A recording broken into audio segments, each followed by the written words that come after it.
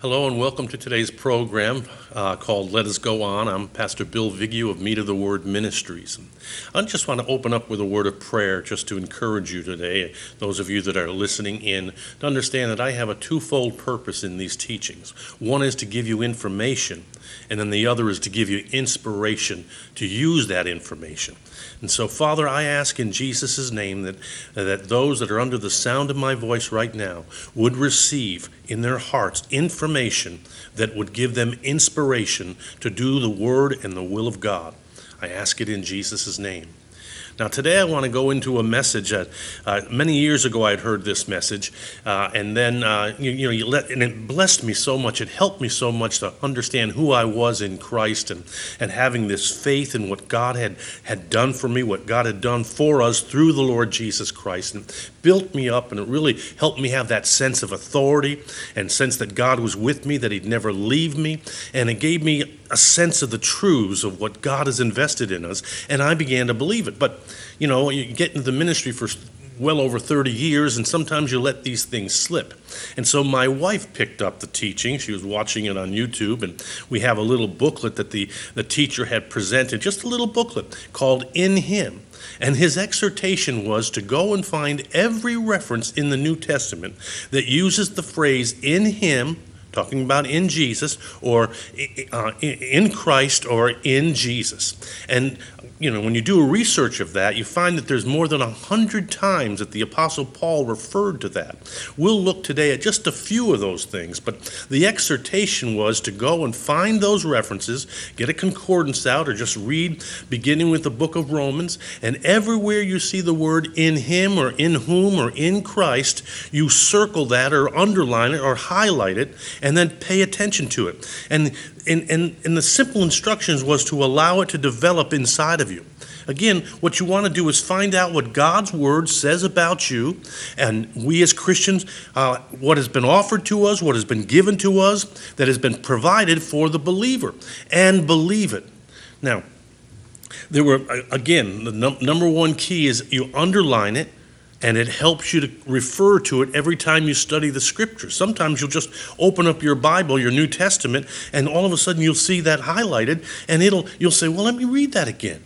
And you read that, and it reinforces inside of you a belief that this is what Jesus did for us.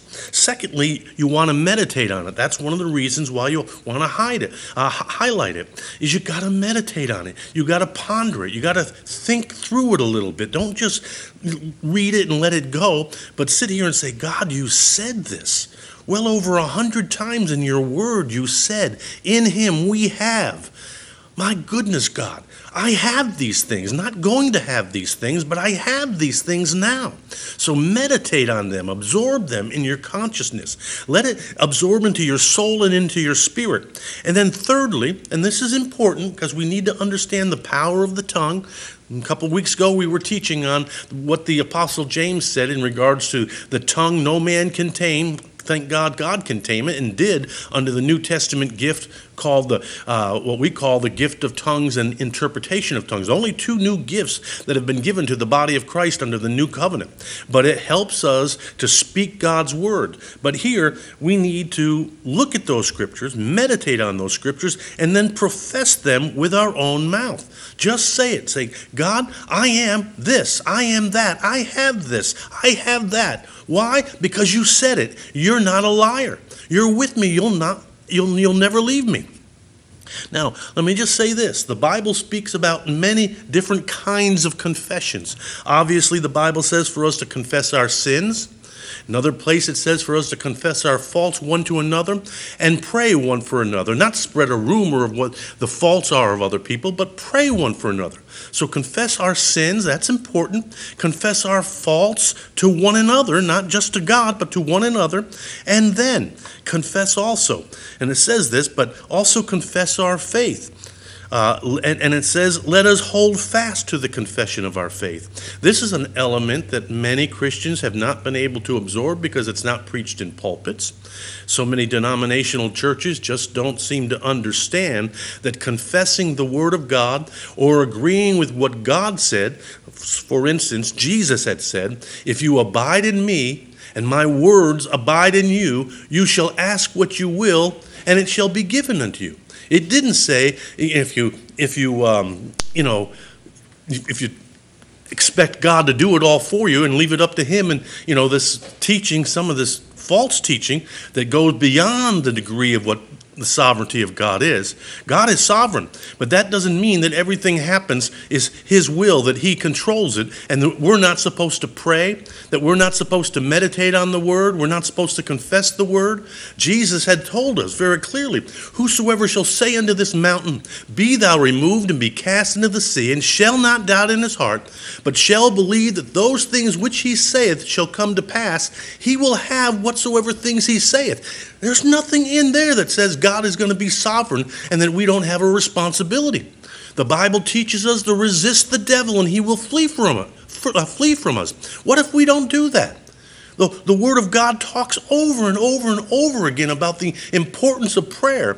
But if you buy into this, and I'm going to say it, a doctrine of demons that says might not say it this way, but it relates this way, that we really don't need to pray.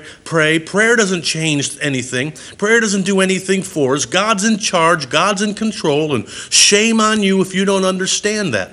I just recently heard a sermon. A good pastor, qualified pastor in many ways. But he called people down saying, here's how you break stress. You believe in the sovereignty of God, that God's in control. And as the people came forward at the altar call, he said, now, just because you're stress-free and you've cast all the care over on the Lord and you believe that God is sovereign, don't think that that'll make you healed. God is still in charge whether he decides to heal you or not. That is not what the scriptures say. And I don't want to get on a hobby horse here, but what I do want to say is think it through. Read these scriptures, in him, in whom, and in Christ, and carefully think about what they have to say here and confess those things. Now, let me make this point as well. These truths about the Christian believer and those that are doers of the word and the work of God cover everything you can imagine. It includes the forgiveness, the cleansing, and the removal of sin, the erasing of sin in your life. You got to confess. He said, if you confess your sins, he is faithful and just to forgive you and cleanse you from all unrighteousness. Not just cleanse you from sin, but unrighteousness. He'll wash that away. But it also covers health, divine healing, and the anointing upon our mind and our will and our emotions. And then also, it includes the supernatural help of the Holy Spirit. Sometimes it's spectacular, but most of the time it's just supernatural. And because it's not spectacular, because we're wanting to see the spectacular, we miss out on the supernatural. We just don't understand how important the supernatural is and how subtle it is. How the Holy Spirit is gentle in our soul. A still small voice is supernatural. There's gifts of working of miracles and divine healing and the laying on of hands and the expression of all those things. But primarily, when you're working with God and you're in agreement with God, when you're willing and obedient to him, you will eat. He promised, he said, you will eat the fat of the land. You'll be blessed. But you've got to be willing. You've got to be obedient. You've got to be a doer of the word. You've got to be a doer of the work. You've got to pay attention to what the scriptures say, because the scriptures were sovereignly given to us. Important for you to understand it. This is a sovereign book, but it gives you details. It gives you instructions. It gives you help in understanding why sometimes it doesn't work, why sometimes God doesn't move in your life, and why God will move in your life. So again, these truths about Christian believers and doers of the word and the work cover everything that we can imagine, including the supernatural works of the Holy Spirit. Now, I'll have more to say about that and share in my testimonies, not to boast on myself or brag on myself, but to boast on and brag about the Holy Spirit working in my life. When I become willing and obedient, and I admit I'm like anybody else, I'm not always willing. I'm not always obedient. I've been in the ministry for 37 years. I've seen some wonderful success, but I've also seen some failures, and the failure was never on God's part. It was always on my part. So pay attention to this. Do what God wants you to do. Be a doer of the word, not sitting there saying, "Que sera, sera, whatever will be, will be. God's in control. I don't have to pray. I don't have to study the word. I don't need to, look into the word. I don't need to do what the word says." You can't, and again, you can't do what the word says if you don't pay attention to it. And again, I'll say this also. You won't hear the supernatural voice and leading of the Holy Spirit in your spirit and in your soul if you neglect the Word of God. You've got to pay attention to it, and it's important for us to do that. Now, the early disciples as an example. When I say that, and we're talking about now the book of Acts, the early disciples, not just the apostles of the Lamb or the 12 apostles of Jesus, but all disciples, they slowly and effectively grasped these truths, and that caused them to do profound works in the name of Jesus. Not in their name, not in their abilities, but because they understood and meditated and said, "God, you said, in you I have this, in you I can do this. Those that know their God will be strong and do exploits." Then they began to do effectively profound things because of the Holy Spirit at work in their lives. Again, sometimes they were spectacular. Other times they were just supernatural, and they just took it for granted because they didn't see some spectacular thing. Don't look for the spectacular. Look for the supernatural, and allow the supernatural work of the Holy Spirit to affect your thoughts, your mind, your will, your emotions, lead you and guide you into service for Him to do God's will. Now let me give you two examples in the scriptures. Number one, Peter. Big mouth Peter, early on in his ministry that Jesus had handpicked to be one of his apostles. Peter once raised a woman from the dead, where others of that fellowship, of that woman's fellowship in that church, caring for her, loving, believing saints, could not get her healed, let alone raise her from the dead. But we know the story. Peter was called upon by them. He got there. These loving, caring, believing saints that had loved this woman were weeping and crying. They had not been effective in getting her healed. And maybe they were at that time thinking, well, God's sovereign. He just chose to take her home at this time. And there's no hope. She's dead now. But Peter, it says, went in and shut the door. He didn't let any of those other people come in that were confused or, were accepting the outcome. And Jesus, we're told Peter knelt down and prayed. Now, we don't know how long he prayed. We don't know exactly what he prayed, but I believe that he did think about these scriptures. Father, in Jesus, in whom? Jesus, in Christ, in Him. You said you'd never leave me nor forsake me, Jesus. You even sent me one time out there into the villages to heal the sick, cleanse the lepers, and raise the dead. That was your sovereign will commissioned to me. And I believe that Peter thought about these things, meditated on those things during that prayer time, and then he stood up and he raised that woman by the spoken word from the dead. Now, why didn't they have effect? Why, if God was sovereign and He wanted her to be dead and to go on and let her spirit and soul go on to heaven and be with the Lord, why did Peter get results? Why did Peter get results and the rest of them didn't get results? Because Peter meditated on who he was in Christ. He meditated on the commission that God had given to him. He thought about it. He pondered it. He confessed it and professed it. And suddenly it rose up on the inside of him and began to build inside of him. And he was ready to take action. And he took action and did what nobody else could do. Moved God to raise that woman from the dead. Now, we can also use another example. Stephen, a layman. He had been handpicked by the apostles to wait on tables, to help in the distribution of the food of the massive group of people that were coming into the faith in Jerusalem. But the Bible says that this layman was so full of wisdom that he began to speak and do miracles as he's ministering to the physical needs of people. Another one was Philip later on, we see. Now, how come other people weren't there? Well, again, Stephen was full of wisdom. Where did that wisdom come from? He meditated on the Word. The Word of God gives wisdom. The Holy Spirit gives us wisdom. It is something that we do. We wait upon God and seek God and ask God. James, the little brother of Jesus, one time said, if any man lacks wisdom, let him ask of God that gives to all men liberally and upbraids not. He doesn't scold us for asking, and it shall be given him. But, he goes on to say, but let him ask in faith, nothing wavering. For he that wavereth is like a ship tossed to and fro in the sea. And let not that man think he will receive anything of the Lord. A double-minded man is unstable in all of your ways. And if you believe in the sovereignty of God the way some pulpits are preaching it, and many denominations are preaching it, you're going to be double-minded. You're going to waver. You're going to wait for whatever happens, and whatever happens determines that this was God's will, this was God's will, instead of fighting the good fight of faith, instead of finding a solution. You know, one of the basic ministries I believe in so strongly is the ministry of visitation, highly important in the mind of God. Because when Jesus returns, it says he's going to separate the sheep from the goats. And he's going to give the sheep favor and let them go into eternal life. But the goats, they were unregenerated, and they did not do the things that they wanted to do for even the least of these in this kingdom.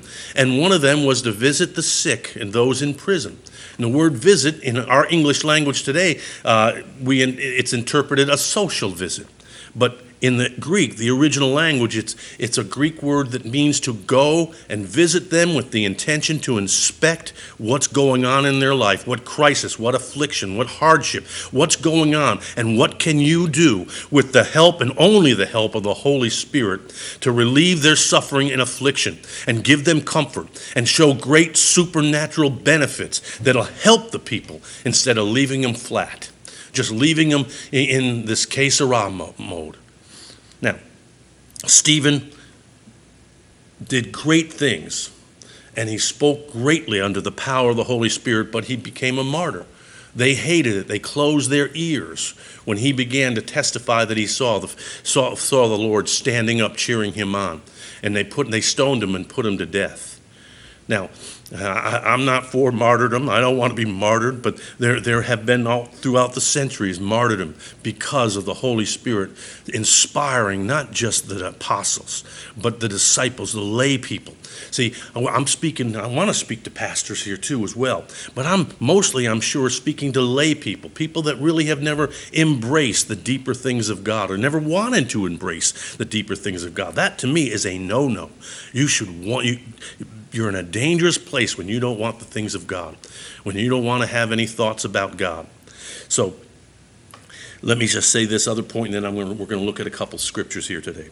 While these truths, these in him truths, in whom and in Christ truths, might not seem a reality in your life and your spiritual walk, as you meditate on these things, as you search these things out, and profess and believe them, or believe what God has given to us through the Lord Jesus Christ, we will triumph with him.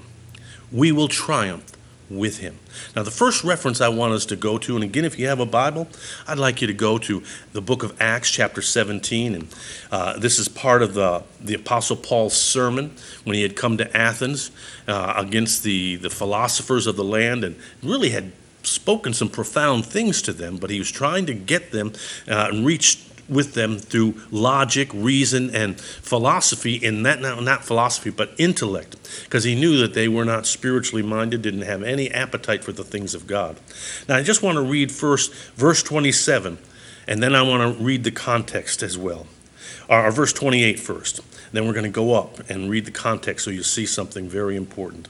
Verse 20, it says, and this is again Paul under the inspiration of the Holy Spirit. It's one of those in him verses.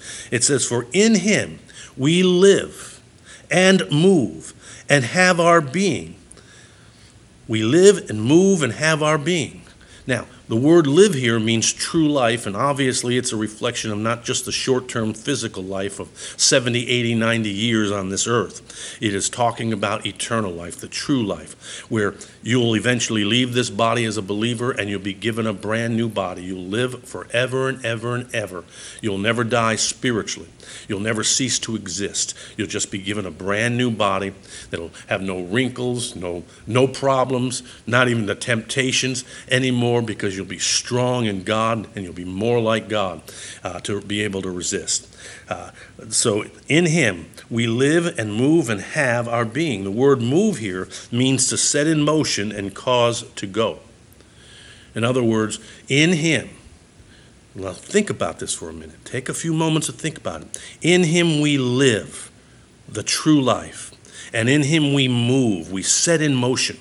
We are caused to go, to do what God wants us to do. That is something important. It's in him. It's a promise of being in him. But now let's read the context for a moment, because it covers a little bit more of what I've just said before we read this verse. I want to go up to verse 26. Paul, again reasoning with these intellectuals, he said, "And God has made of one blood all nations of men." No prejudice there in the mind of God, no color coding. There's no nationality differences, no cultural differences. God in his own mind, his own will, his sovereign plan was to make us all one blood, no matter what culture, color of skin, nationality. He hath made of one blood all nations of men, for to dwell in all the face of the earth. And he has determined the times before appointed, and he has and has set the bonds of their habitation, of their life and lifetime. Now, he has set the bounds. Now, here is something that speaks to the sovereignty of God, and I always like to use this illustration. I think it's very important. He set the bonds of our habitation. We're all one man, we're one on the earth, we're all one blood, but God has set a limit, predetermined a limit. Sovereignly determined. These are the boundaries. They can't go beyond these boundaries. It's the illustration I like to use is you take somebody that's a nursery worker in a local church somewhere, and the parents bring their little boy, their little girl in, and finally they're in, and you shut the door, you lock the door, and you've got cribs, and you've got carriages, and you've got playpens for them, and you put them all in. Now you are in sovereign control of that room. They can't go beyond the bounds of that room. They're locked in. They can't get beyond the bounds of the playpen. But you cannot control their free will. Those children are all different. They all have different personalities, and they all act and behave differently. Some will come in quietly and go jump in, want to go into the crib or sit on a nursery worker's lap and just do that. Others will crawl around and start playing with the toys that are in the boundaries of that room. Others will, begin to cry as soon as mommy or daddy go, and they scream and rail for the entire time. You can't control that. You can try to do the best you can, but you cannot control how they're going to behave in that crib or that playpen or in that room. You can't control it. You still have sovereignty. You have the bounds of their habitation, but you can't control it. So again, verse 26 and then verse 27, "And God hath made of one blood all nations of men, for to dwell on all the face of the earth, and he has determined the times before appointed, and the bonds of their habitation." Then he says, why? Now listen carefully to verse 27. You should look at this. And here's the reason, that they should seek the Lord, if perhaps they might feel after him, or touch him, seek after him, and find him, though he be not far from them. For in him we live, move, and have our being. Now, he has set the bounds of our habitation. He has set the bounds of your habitation, your life, the period of your lifetime. What are you going to do in there? Are you going to seek God? Are you going to feel after him, try to touch him? Are you going to find him, even though he's not far from you? Some people will certainly do it. Some people will not feel after God. Some people will not seek after God. Some people just simply will not find God. They'll live and they'll die without God. Many Christians live and die. Born again Christians go into heaven. They live and die, and they have never sought God of what God wanted them to do, what their mission, what their calling was, what was the Great Commission. And they never entered into the works of God. They will lose reward, eternal rewards, for not being doers as they should be. But it was available to them. God was not far from them, but he set the bounds. He left them alone. He gave them that free will to see whether they will feel after him and find him. Very important. Now I want to go here to Romans chapter 8. Our time is running out. We'll look at some others next week. But again, this is a familiar verse, Romans chapter 8, verse 1. There is therefore now no condemnation to them which are in Christ Jesus. Some people just stop there. Christians stop there. Preachers just stop there. And they don't tell the rest of the context. Again, verse 1. There is therefore now no condemnation to them which are in Christ Jesus, who walk not after the flesh, but after the Spirit. What I'm trying to suggest to you today in studying these in him, in whom, in Christ teachings or verses in the Bible, that's walking in the Spirit. You meditate on it, you ponder it, you profess it, you confess your faith regarding it, and it'll make a difference. It will build up on the inside of you, and you will begin to be convinced that you can do things that you never thought you could do. Because not by yourself, not on your own power, but by the power of the Holy Spirit being allowed to work inside of you. I could tell you story after story of just supernatural things, not spectacular things in my life, but supernatural things of how God has spoken to me to help different people in their life and in their time of affliction and crisis. But let's go over here to verse Romans chapter 8, verse 31. Again, familiar verse. What shall we say to these things? If God be for us, who can be against us? He that spared not his own Son for us, but delivered him up for us, how shall he not with him also freely give us all things? Then he says in verse 33, who shall lay anything to the charge of God's elect? It is God that justifieth. Who is he that condemns? It is Christ that died, yes, rather, is risen again, who is even at the right hand of God, who also makes intercession for us. Now, look at verse 35. It says, who shall separate us from the love of Christ? Shall tribulation or distress or persecution or famine or nakedness or peril or sword? All those things come against Christians throughout all generations. As it is written, for thy sake we are killed all the day long. We are accounted as sheep for the slaughter. But then Paul says, verse 37, nay or no, in all these things we are more than conquerors through him that loved us. We are more than conquerors. We triumph with the Lord Jesus Christ when we walk with Christ, when we walk in the Spirit. My time is up. You have a wonderful day, a wonderful week. God bless you.